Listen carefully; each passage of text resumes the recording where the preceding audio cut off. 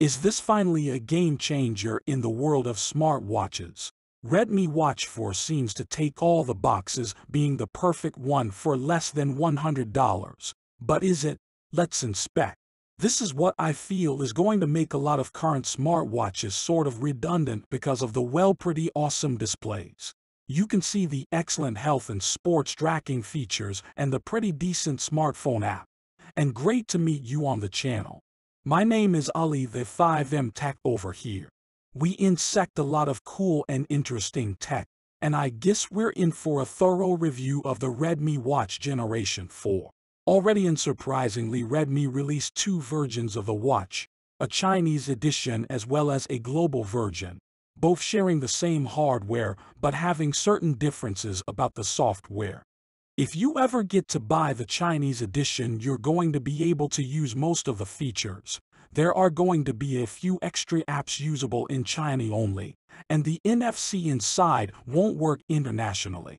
Price is around $90, a bit more than the CMF watch, but kind of less than similarly designed devices by Amazfit and Huawei, not to mention famous true smartwatches such as Apple Watch and Galaxy Watch series. The strap is very different to what I expected.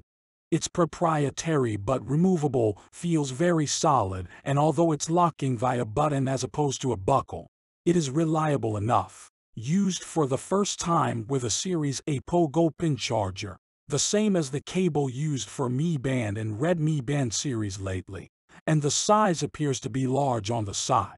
This is a multifunctional crown button.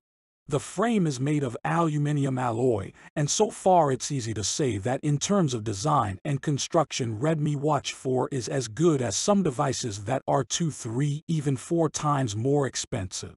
If you care about specifications, there's the ultra-large 1.97-inch AMOLED display, a fairly large 470 mAh battery, advanced positioning system including GPS, advanced health tracking sensors, speaker and microphone. The watch is water resistant and unsurprisingly in terms of software powered by, you guess it right, hyperos.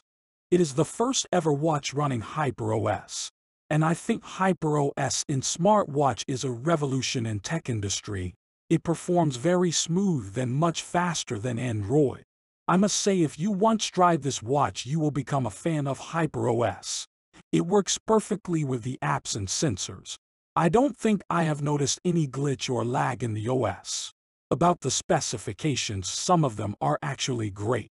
The display pretty awesome, it's one of the largest in the industry, and it's AMOLED technology, to be precise, LTPO, which is very similar to what Apple are deploying with their Apple Watch series. However, the brightness is not as high, but at 600 nits maximum brightness. I think that's more than enough even on a bright day. So that's my take on the Redmi Watch 4. If you wonder whether you should get it, I think so, yeah. You should give it a try.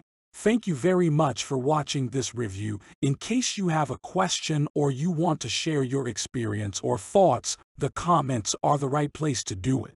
If you want to buy the watch or find a way to support my work here on the channel, and thank you in advance for that, check the video description area. Thanks for watching, enjoy your day, live a healthy life, and I guess I'll see you soon. Bye.